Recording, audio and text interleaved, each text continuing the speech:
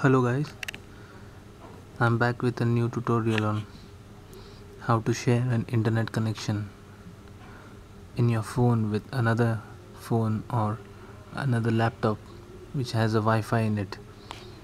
So there are some basic settings that you got to know before you can work it out. So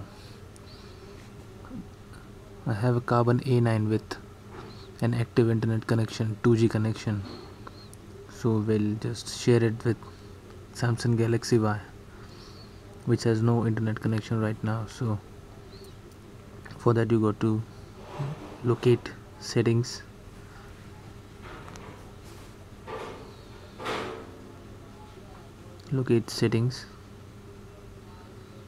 and then locate the Wi-Fi settings wherever it is, and then you have to locate a function called as portable Wi-Fi tethering and portable Wi-Fi hotspot. So just click on it, portable Wi-Fi hotspot, just turn it on, and then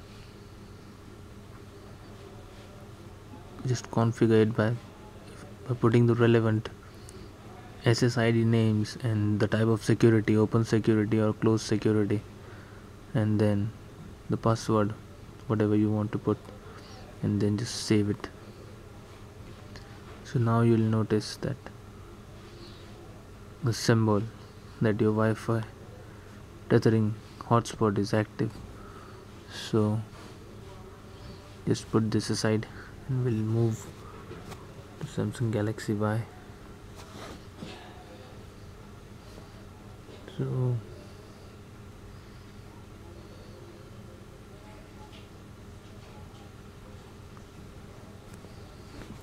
you see I'm connected right now.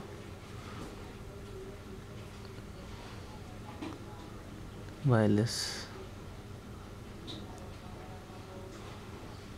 Yeah, Sachin Tendulkar connected. So let's access some internet websites.